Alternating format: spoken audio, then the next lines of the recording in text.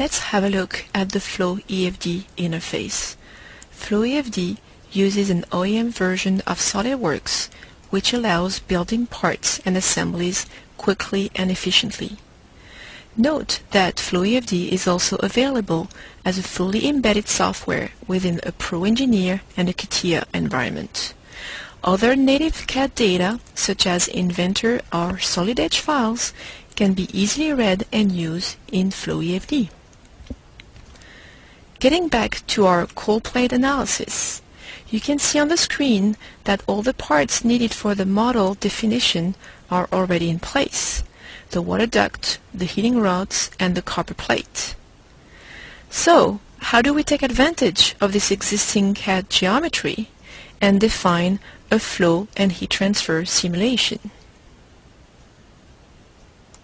First, we will run the wizard.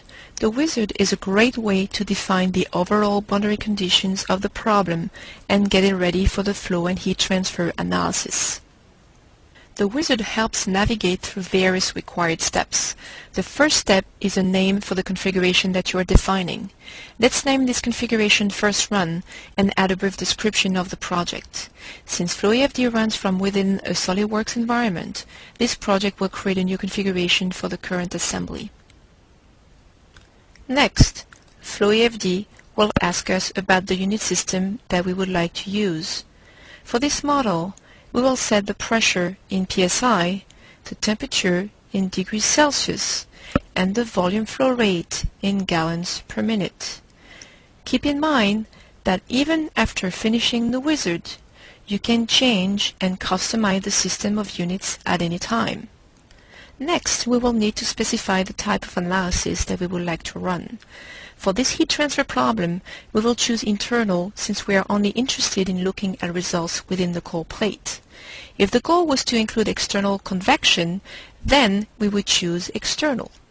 Exclude cavities without flow conditions is a smart way for FloEFD to filter any unnecessary gaps which could be part of the CAD geometry. Heat conduction also needs to be included for the simulation. Note that radiation and gravity effects will be ignored at this point, but could be considered if needed. The following wizard choice is for the fluid properties. FloEFD comes with a pre-populated engineering database, which makes it quite easy to select a fluid. Let's select water.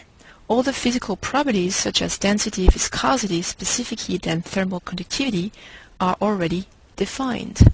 Since heat conduction will be calculated, FloEFD needs to attach a default material property to the geometry. We will attach aluminum to this project. Later, I will show you how to override this property for some of the elements like the copper plate. Next, we'll need to address how the solids interact with the outside world. Basically, do we want to consider some convection out of the solid surfaces using a fixed heat transfer coefficient? Or do we want to be conservative and force the heat to be dissipated only by the water? We'll choose the latest and set the external walls to be adiabatic. Before we get into the mesh definition, we'll set up the initial conditions. These are very important to define, especially if you're doing a time-dependent solution. For a cold plate, we'll assume that the default conditions are appropriate for the analysis. Finally, the wizard will help us select a mesh resolution. As you see, the default setting is 3. For the cold plate simulation, we'll select a level of 5, which will help refine the mesh in areas of interest, such as the water duct and the heated rods. To ensure even more refinement, we'll select a minimum gap size and wall thickness of 4 mm. These values will help the mesher identify the smallest dimensions that need to be captured for the analysis and create the corresponding grid. Once the wizard closes, you will see black lines show up on the screen. These lines follow the boundaries of the computational domain. That's a quick way to verify that FloEFD recognizes the actual fluid and solid volumes that need to be analyzed. Before adding any more boundary conditions to the model, let's visualize the automatically generated fluid domain. This can be easily done from the Check Geometry menu by creating a three-dimensional view of the fluid regions. As you can see, the water channel is captured appropriately. Now that we feel confident about the fluid and solid volume definitions, let's finish the model setup. So far, the cold plate and the other elements are made of aluminum. Let's make sure that we attach the appropriate materials. For example, the plate itself is made of copper. To attach copper to the plate, we'll get back into the engineering database and choose copper from there. As you can see, all the physical properties of copper, such as density, specific heat, and thermal conductivity, are defined. Note that you can also create your own material library from within the engineering database. The same approach is used to define the steel rods and insulate the lids. The lid solid geometry is here to set the water flow conditions and should not be considered for heat transfer calculations.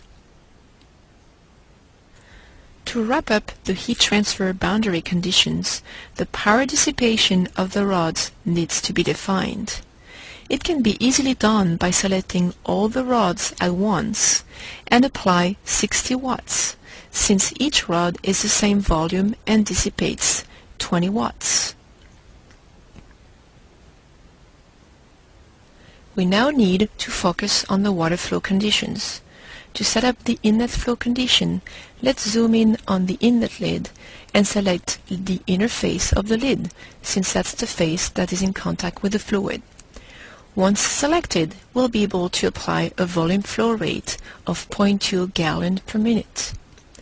The default pressure and temperature settings of 14.6 psi and 20 degrees Celsius are applied to the inlet. Note that they could be changed if they were different from the initial conditions. Once the inlet flow boundary condition is applied, FloEFD highlights the flow direction in the display area using red arrows. Similarly, the interface of the exit lid is used to define the exit flow boundary condition. In this case, the pressure is set to the default value of 14.69 psi. The exit temperature will be computed and available as an output variable once the solution is finished. So, how can we set that up in FloEFD? That's where goals come into pictures. Goals help the user do results analysis in a very efficient way. Goals are also used by the solver to speed up convergence. To monitor the water exit temperature, we will create a surface goal. As you can see, output variables can be reported on a point, a surface, or a volume. Equations can also be set up. An example of an equation goal would be if you would like to report a temperature difference. To check on pressure drop through the duct, we will define a surface goal at the inlet. Finally, we can select the rods in order to monitor the maximum temperature. The case is now ready to solve. Let's have a look at the solver options. An important feature is to be able to run the solver in the background and, while it is solving, being able to work on another FloEFD model. This can be done by running the solver as standalone. As you can see, FloEFD can also take advantage of multi-core or multi-processor speed to reduce the solution time. Let's start the solver so that you can see how FloEFD generates the mesh and the results. FloEFD uses an octree-based mesh which generates fluid, solid, and partial cells. The partial cells are cells that get divided between the fluid and the solid to better match the geometry. FloEFD powerful rectangular adaptive meshing approach is a core strength of the software and can be transparent to the user if desired, but it is not limited to being a black box approach. Optionally, advanced users have full access to the meshing controls for fine-tuning.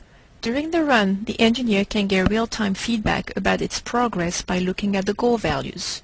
You can also preview a contour plot, such as the temperature distribution through the cold plate at the center of the steel rods, which gives you a good sense of how the solution is developing.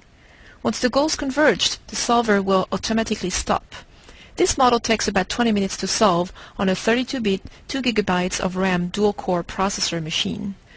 The solver window can now be closed and the results are automatically loaded to begin post-processing.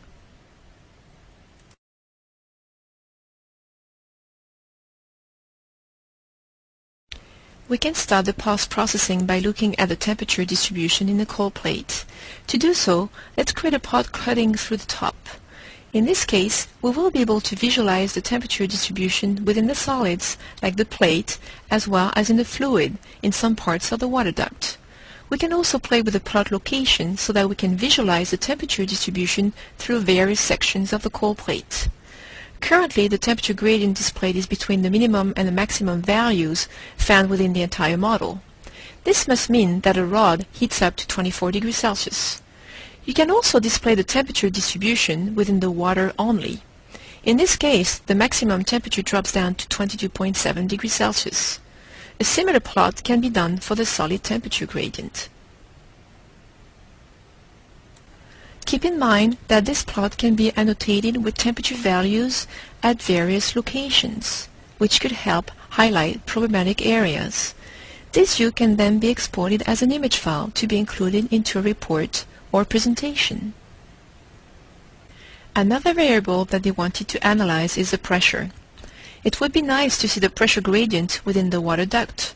A great way to display pressure is by using a surface plot on the inside walls of the duct.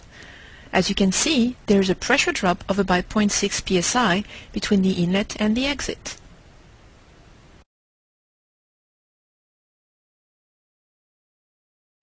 So far, we only looked at three-dimensional or surface plotted results.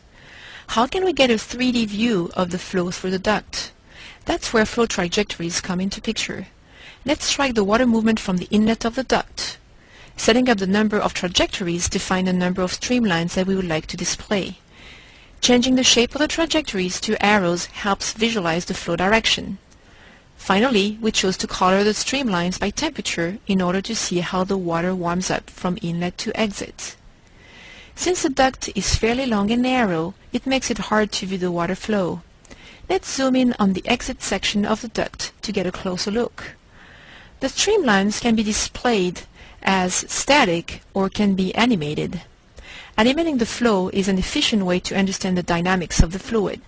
It could, for example, emphasize the flow separation region. Note that these animations can be exported as video files.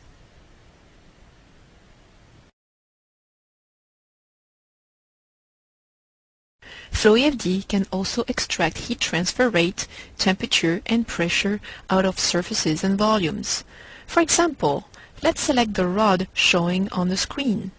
When a volume parameter is created, it will report the minimum and maximum temperature for this volume. A maximum temperature of 24 degrees Celsius is reported for the rod, which is consistent with the cut plot value that we showed earlier. The reported data can be exported directly to Excel. Finally, if you recall when we defined the model boundary conditions, we set up some goals such as the water temperature at the exit and the maximum rod temperatures. Since these goals were nicely predefined, they can be easily reported into an Excel spreadsheet. We can then read that the water temperature at the exit of the duct is 21.2 degrees Celsius, which is about 1.2 degrees Celsius higher than the inlet water temperature. FloEFD also creates a plot for each goal versus the number of iterations, which shows when the goal reached a stabilized value. FloEFD also offers an integration with Microsoft Word for an automatic report generation. The report gets created from a predefined template and summarizes all the model input data, such as the computer on which the model was run, the boundary conditions, the solve time, and finally, the results with the goals value. Furthermore, any plot created earlier can be added on the fly to the report. This is a great way to share results with customers. The analysis of the cold plate is now finished. Let's assume that we would like to make changes to the model. For example, we would like to modify the power generated by the rods or the water inlet volume flow rate. We could also be interested in changing the cold plate geometry. In FloEFD, you can easily make a copy of an existing project by using the Clone Project option. A new configuration gets generated within the CAD environment, and all the FloEFD settings are copied over for a new analysis. Then, you could edit the rod power dissipation and enter a new value. All the project configurations get saved in the Configuration Manager. This concludes the cold plate analysis presentation. This demonstration focused on the FloEFD standalone software, but keep in mind that FloEFD is also available as a fully embedded software within ProEngineer and CATIA. Thank you very much for your interest in FloEFD.